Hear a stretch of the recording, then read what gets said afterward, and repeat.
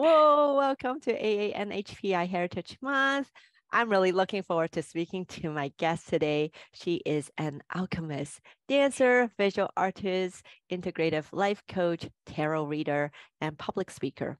After a serious mental, physical, and spiritual breakdown in 2019, she has been made it her mission to be at the service of the divine and use her talents and personality to express and share herself from the frequency of joy.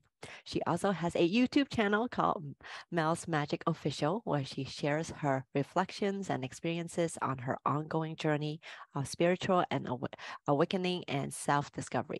I'd like to introduce you to Magic Mel. Wow, what an intro. Thank you so much. We're going to make some magic today. So could you share with everyone what's your cultural identity and a little bit about yourself? Yes.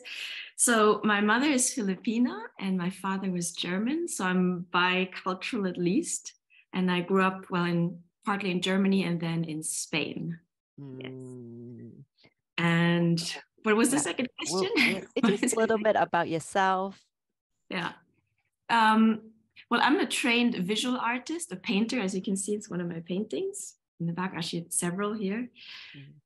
But I guess at the moment, I'm really just tuning into my creativity and allowing it to come out in any way it wants to. That's why the YouTube channel also, and the dancing and the singing, I'm really tapping into that. And like you said, channeling into the joy and expressing that, allowing it to free flow. Whereas in the past, I was very blocked, I'm very, very blocked. And now I'm just like, okay, let it out and be joyful in the process and hopefully bring other people some joy from me being in that frequency. And I want to say, I love your kizomba dancing.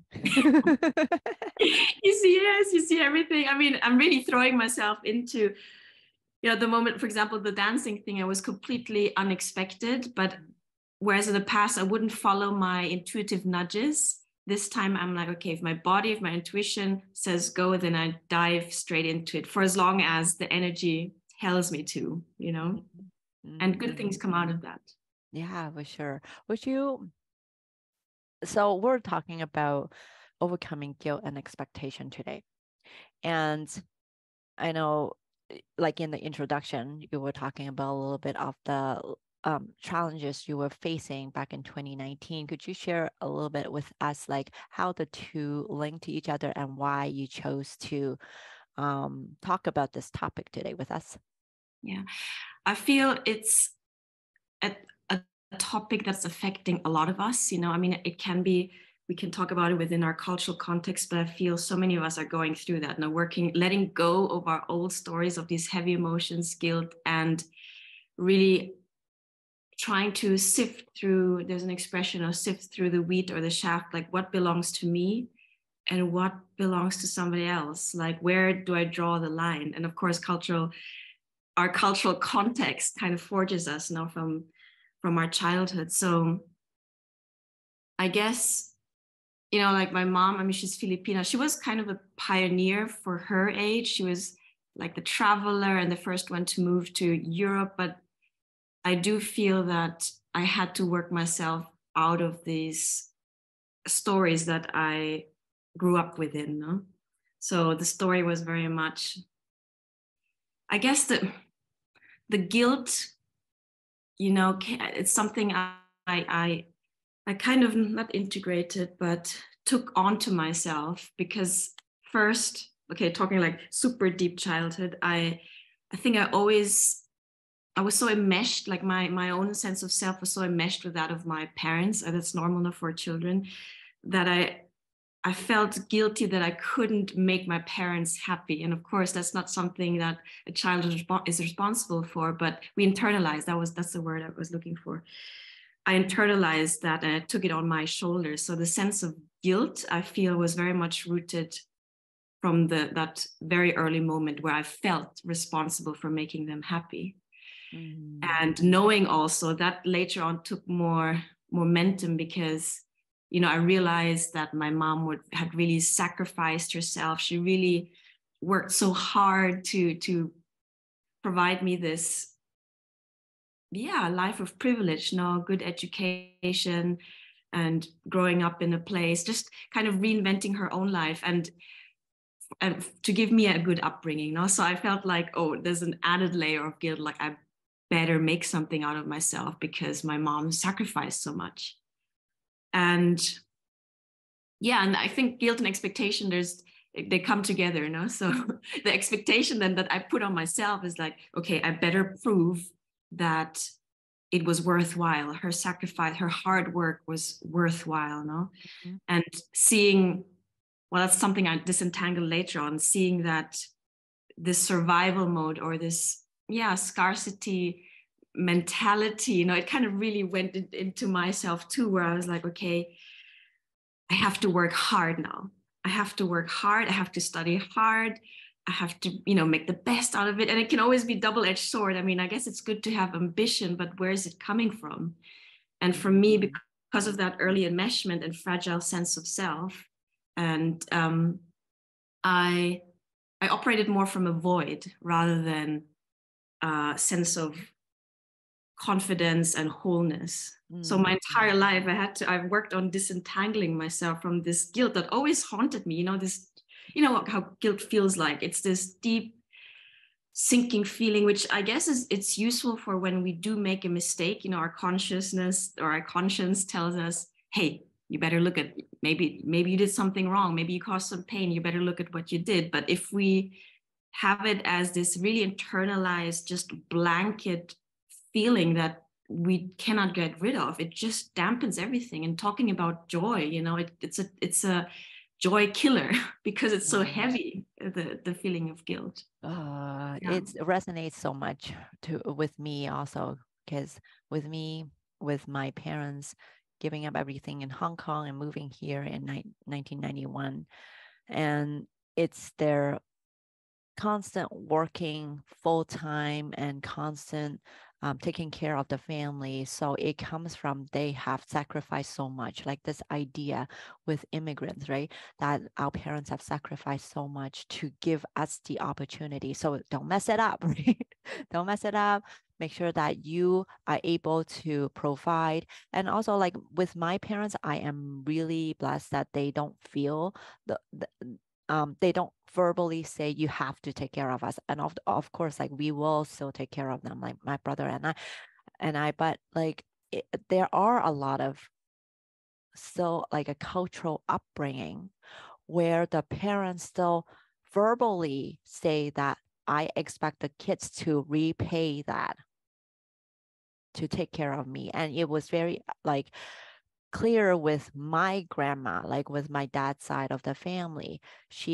When my dad was growing up, he was expected to go out to work, to take care, to bring in the money to take care of the family, like giving his younger siblings a chance to go to school and all those things.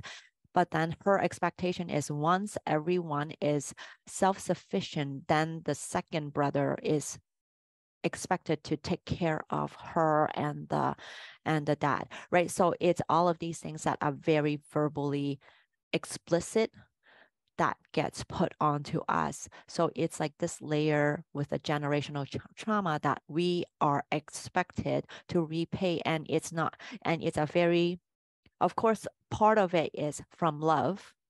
But when it goes over that boundary, it becomes this obligation. And so it's like an expectation, this guilt of not wanting to, and then this resentment of like, why do I have to, right? So it's like all of these things that is like a very blatant emotion that gets put onto us, but we have no words to bring it out because it's like if we feel trapped to do that. And like it really resonates with me. Yeah. That's why it's so important, I feel, to take our feelings seriously. So if I agree, it was so difficult to actually disentangle or to even understand what I was feeling was guilt. So before, I used to be so emotionally illiterate. I didn't really understand even my own emotions, my feelings. So once I started looking at that, and a friend of mine pointed out, she's like, Mel, you always feel guilty. You carry the world on your shoulder.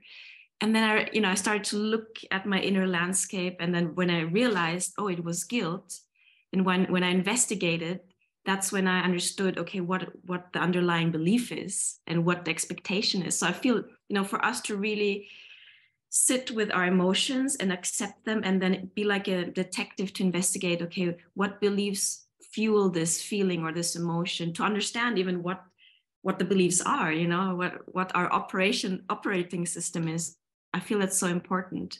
And as I said, that was a way for me to actually figure out, oh, I feel guilty because of this narrative that I've internalized and these expectations. And I guess for me, it was more subtle, maybe because of this, okay, mixed European and then mixed Filipino. There was always this, I always had to try and figure out, well, what do I resonate with? I have these two cultures clashing there.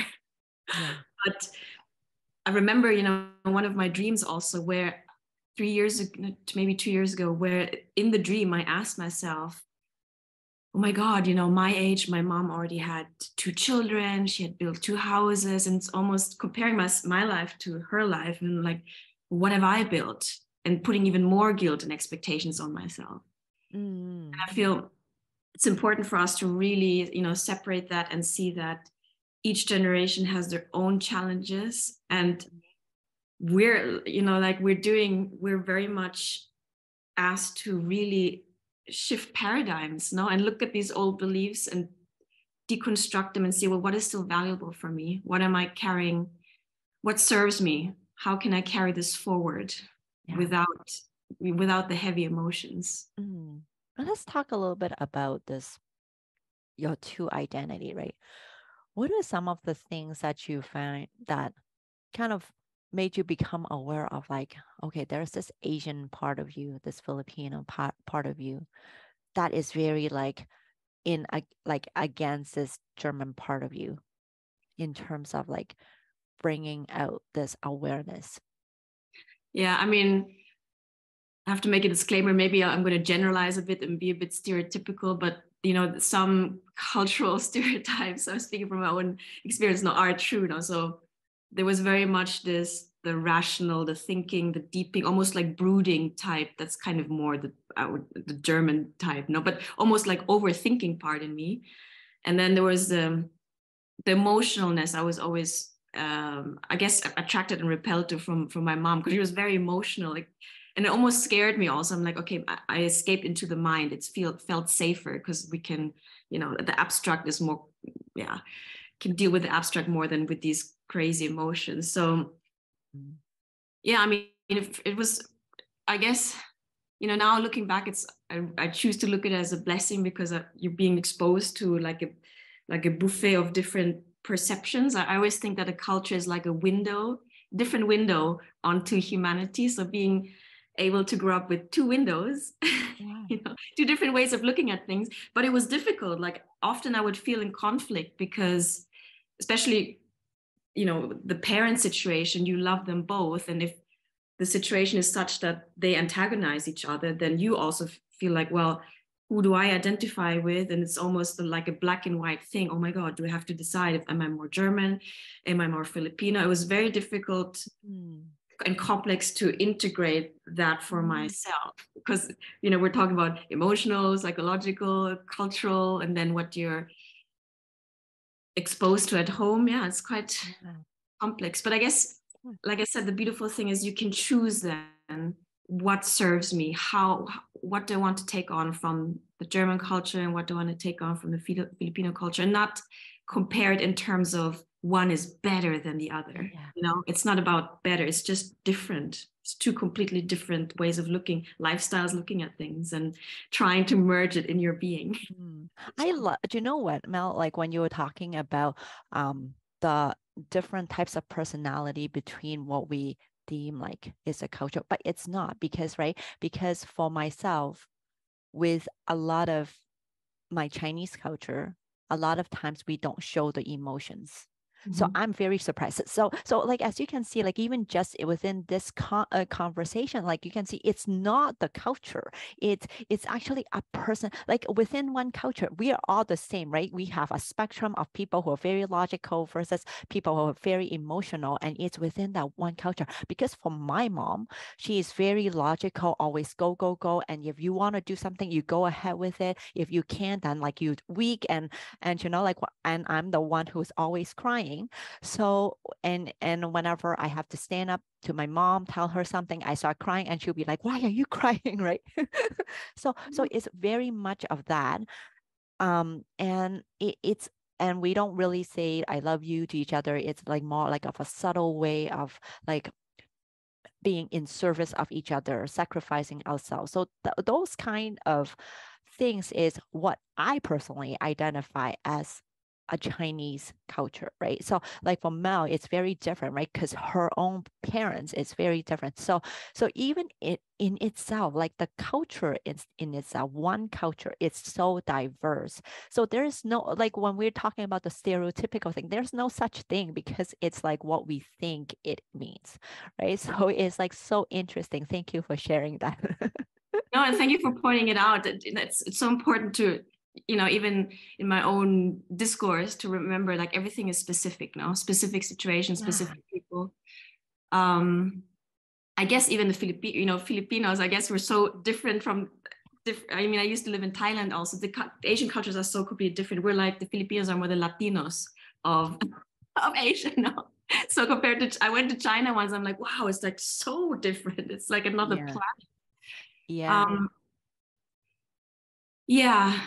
Again, I feel it's really, like you said, actually, it's important to be exposed to these different ways of looking at things and realize, okay, they're all valid. It's just different, and we Mm. need to make sense.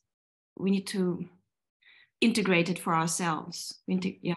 Yeah, and I love when you said that with you being with like parents of two different backgrounds coming together, you get to see the windows. And for me, I like even though when I first came to Canada, immigrated here, I hated it. Like the experience, I am so grateful for that experience. If you ask me, do I want to go back to live that life again? No, no way. But like I am very blessed to have that opportunity because it allowed me to like take me out of that water, right? And into another different environment so that I get to see how my parents operate versus what is out there in the world. So my mind is always questioning like what is success? What is what is our identity like, right? So because my mom and my dad, they're very much focused on, okay, this is how you're supposed to live life, right? But it's like, is it really true? And it opens me up to these windows to say, hey, maybe it's not true, because if it's true, then other people will be living like that too, right? So yeah, it's like all of these things we become aware because of that opportunity. Yeah. Yeah, I think it's really having this mindset now, of asking ourselves questions, not taking things just, like you said, as a given, to really make an inquiry. What serves me? Oh, there was a point I wanted to make. Oh yes, what I do felt was important is to really, I was lucky that we went back to the Philippines a lot, so at least once a year. That I really had contact with my Filipino side, and I made it a point also to learn Tagalog. My mom actually, interestingly enough, she didn't teach me. Well, she does claim when I tell her nowadays, she says, "Yes, I taught you," said Ma. But I made it a point when I was a teenager to learn the language. Her argument was, "Well, I didn't teach you because you don't need it outside of the Philippines." But I'm like, that's not a good. I mean, that's not good enough. I want to learn the language because it's part of me, and I will understand the culture better if I speak the language. I will be able to immerse myself better, no? So I made a conscious effort to relate as much as possible. Mm. Did have a chance to live longer in the Philippines, but then that was 2019. But then I had I was resisting a lot of personal, the universe was pushing me, well, guiding me in one direction. I was resisting. So that didn't happen. That's why I ended up back in Spain. Mm. I treasure the heritage that, Mm. that I make, I guess through my heart, Mhm. So Going back to the guilt and resentment and the mm, expectations, could you share with us, like, I know you already touched upon this, but for people who haven't really done this kind of work, what kind of tips do you have for them to actually start off on this journey?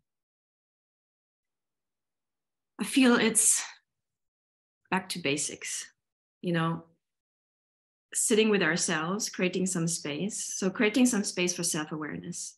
I feel it's so important to sit, accept what we're feeling first, you know, like resentment, uh, guilt. Those are all, how does that feel in the body, and what is that feeling? So first identify what we're feeling. I think that's the point number one.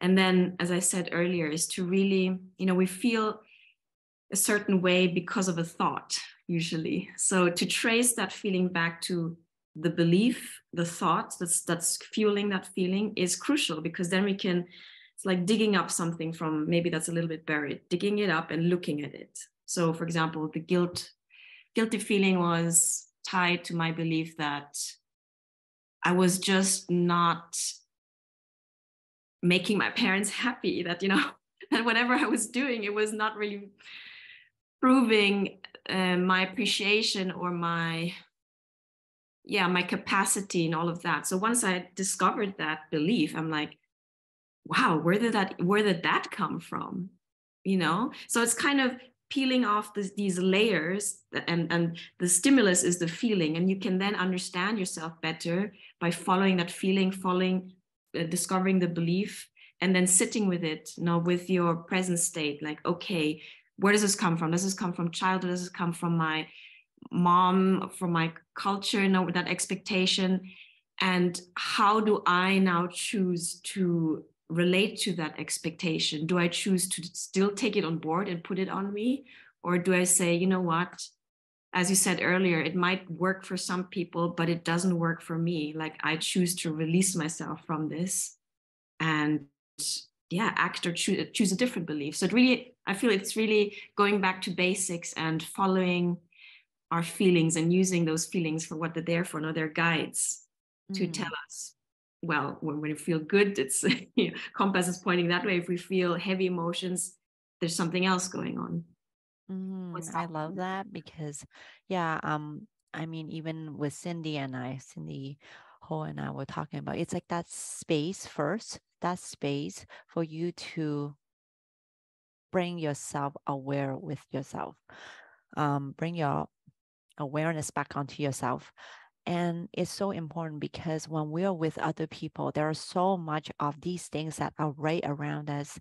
We feel like our parents is always looking over our shoulders, our our spouse or our kids is always latched onto us, dependent on us. So we never really have a space to breathe.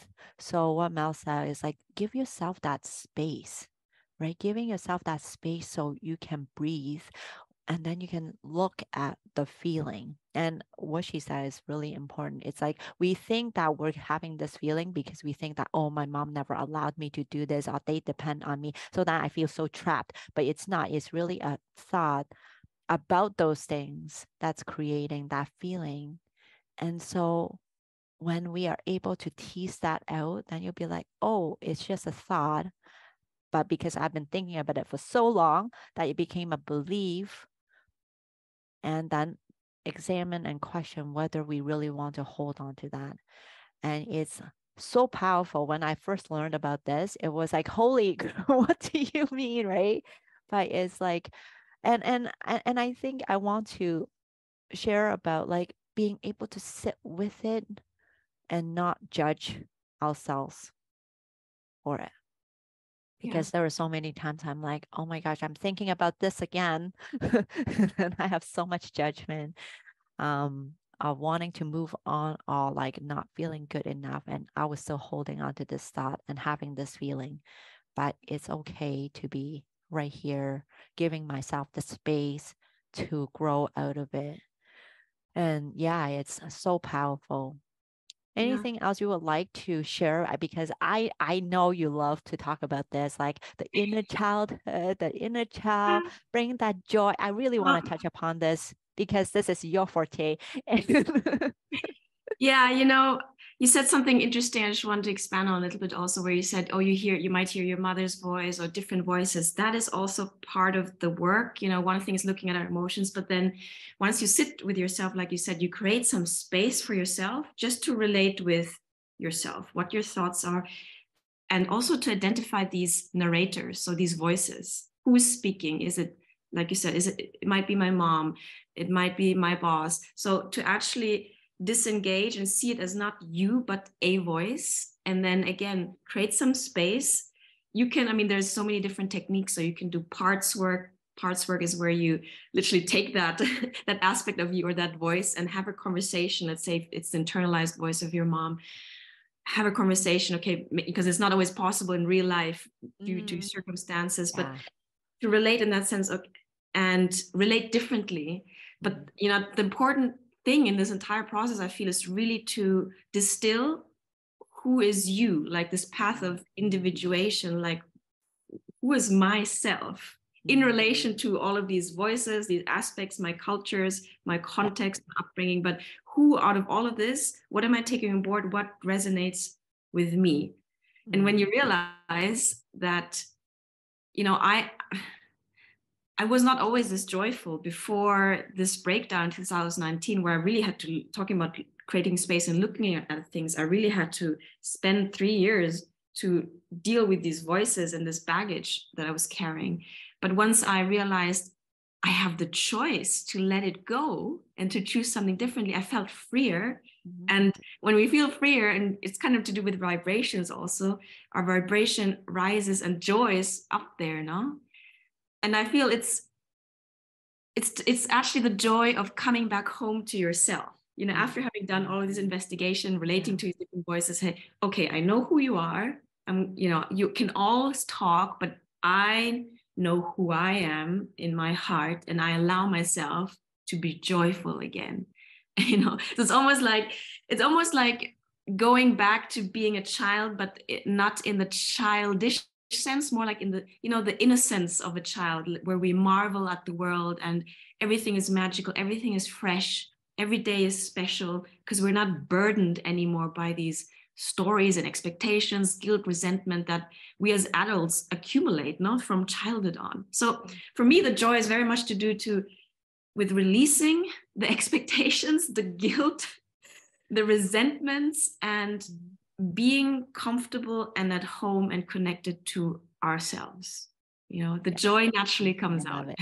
I love it. And like, you know what, as you're talking, like I have goosebumps. And because like for the longest time when I was growing up, my question to myself is always, what's the purpose of me being on this world? Right? What's the purpose of me being on this world? But the truth is, we are born here, and there has got to be a purpose, because the percentage of the probability of us being born is so slim. So there has to be a purpose. But the purpose is really just to be ourselves, right? When we were born, we are this way. Like if you think back to being a kid, right? Like when you're 2 or 3, or even my son is 6 right now, he has his own little personality. There are things that he loves to explore. There are things that he just like to do. He doesn't have to like think too much, right? And that's the purpose, like you coming back to who you are. Because when we grow up, we have these experiences, and we do need these experiences to actually find out who we are, right? And they're sometimes so painful, right? It's like, that's why I said, like, I didn't want to go back to that thing, but those are the experiences that made me who I am. So now I get to like tease out, okay, I want to keep this part, I don't want to keep this part, I just like, and choose how I want to show up, how I want to live. And for Mally, it's like she wants to tap into that magical, like happy, joyful self, which I always love seeing. And I'm also working on that, right? Finding fun, finding joy. It's not something that I grew up with, right? So I feel it's something we like you said, it's this journey of we're born whole, and then slowly our ego forms and we go into separation, and then disintegration, and we get fragmented into all these voices, expectations, our energy, our consciousness goes all over the place. And then we rebuild, reclaim, reconnect with ourselves. So it's this beautiful, like, that's why alchemical process now of disintegration and then synthesis again, and more consciously. And like you said, the contrast was necessary. There's the Buddhist image of the lotus. I mean, it's cliche, but the lotus out of the mud. Everything serves a purpose. And again, I wouldn't be this joyful either if I hadn't gone through my personal hell, and the hell is a reminder. It's kind of not in the back of my mind, but it's an experience that I look back to, and I always tell myself, I am not going back there. I know what hell felt like, and I choose consciously every day to be joyful, because it's this privilege of having gone through this journey and back again. It's the lotus is like so fitting, right? Because it only grows in that muddy water, and it's so beautiful once it blooms. It's like that's the purpose, for you to bloom, to be who you are, to hold on to what's dearest to you, and to let go of all the things that don't serve you, right? And you get to choose. And I think a lot of times when I was growing up too, it's like I just felt like I was trapped. I had no other choice. And I always wanted to start over and over and over. But like that doesn't help me, because I needed to go through this process, right? So choosing you, being you, tapping into you, and accepting everything. Yeah. And, giving yourself, I have to laugh because giving yourself the grace of patience. And I'm laughing because I'm not the most patient person, but me neither. so it's like, okay, I'm telling you, but I'm telling myself also. But really, it's this process that maybe has its own dynamic, and we sometimes force things, like you said, okay, we want the result now, but it has its own processing, and we just have to keep at it, but just allow ourselves to return to the lesson. Like one of the big lessons in terms of letting go of guilt was literally, when I moved back here 2019, I lived with my mom for 3 years also, which was really confronting after so many years living back with her. And there was this guilt, and we had so many fights because I almost didn't, I told her, you know what? It sounds ridiculous, but I was like, there's no point in being nice to you now, because all these years we had I screwed up too much. So what's the point in being nice to you now? And she's like, Melanie, let it go. She even told me, let go of the guilt. She said, you have to give yourself permission to let go. So it's almost like you said, it's a choice. I was resisting the choice. I was holding on and almost beating myself up. It's like, you don't deserve to be free of this. You don't deserve to be happy because you were so bad in the past. I'm like, judging myself, It was really this process of, at some point I said, do you love yourself enough to let this go or not? That was a question. Oh my gosh, right? Thinking about that, That's like a process. I've caused my mom so much pain. and yeah, it's like letting myself feel that forgiveness, to say, hey, like I still get to mend that relationship, and I still get to, and it's like all of those things that happened, everyone is just doing the best, right? From what they knew at that moment.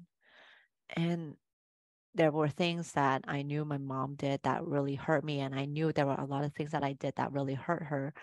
And knowing that going forward, I could let myself go toward that is so powerful. Ooh, so much stuff that And we the beautiful thing is, once I chose to let it go, I felt lighter, freer, and automatically my relationship with my mom improved, because I wasn't looking at her through my guilty spectacles, with so much resentment and heavy emotions. All of a sudden it was like, we're free. And she also told me, oh my God, finally our energy is different. So loving ourselves and forgiving ourselves, actually, it's for our highest good, but it also affects our other relationships automatically. So it's so important. Oh, our conversation is coming to an end. Is there one more thing you would like to share with the audience before we wrap up? I just say, like, trust the process, trust the process, even when things are difficult, especially when things are difficult and when things don't seem to make sense. Keep on leaning in, I'd say, leaning in, making space for yourself and leaning into your emotions. Try to understand what you're feeling and why you're feeling it like that, and take it from there. Trust that what you're feeling is valid, but you can, by understanding them, choose a different thought, a different belief that will then help you to feel better. That was my advice. And I want to add to that, it's like, it's never too late, no matter where you are. And like when Mel was talking about I'm not patient, like I am not patient, right? And also because with me going on this journey, I'm meeting with a lot of people who are way much younger than I am. And I'm like, holy crap, like if I had known this like when I was in my 20s, I would be like off the charts, right? But then I needed to be where I am. And there's no good time, bad time. It's just where you are. And if this conversation, or if at any point in time there's something that resonates with you, just hold on to it, because that is the perfect moment for you to just get back into yourself. And there's no good time, no bad time, no too early, no too late. And it's just the perfect time. So thank you so much, Mel. If other people would like to work on themselves, bring out their inner child joy, how can they work with you? How can they find you? I've got my website up and running, but you can also find me on my Instagram, on Facebook, and yeah, and my YouTube channel, very important. My YouTube channel, Mel's Magic Official, where I also have all my contact information there. Okay, so thank you so much again, Thank you Mel. also, Claudia. I Thank love our you. conversation. Yes. Thank you so much. Okay, later. Thank you. Bye, Claudia. Bye.